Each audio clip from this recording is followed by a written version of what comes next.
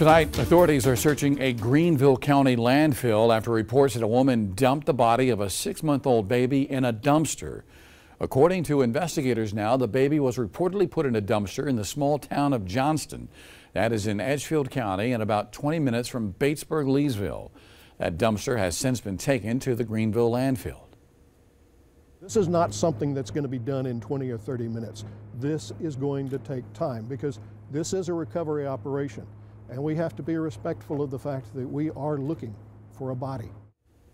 Law enforcement telling us tonight they first received the tip over the Thanksgiving holiday weekend. We hope to have an update tonight at 11.